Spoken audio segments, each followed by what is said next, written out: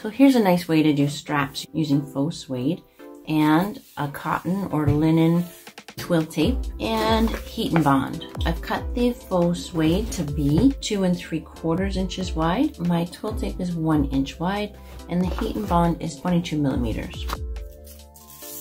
And I'm going to iron that right down the middle of the wrong side. And then peel off the paper, both edges to the center. Other piece of heat and bond and peel the paper off again. And then place my twill tape on right along the middle. It's going to cover up that center join and just look beautiful. I'll sew on both sides and then show you in a second. And there's the finished strap. They just look so pretty. And that's going onto this tote bag. Once I post the full tutorial for this tote bag, I'll put a link in the description below.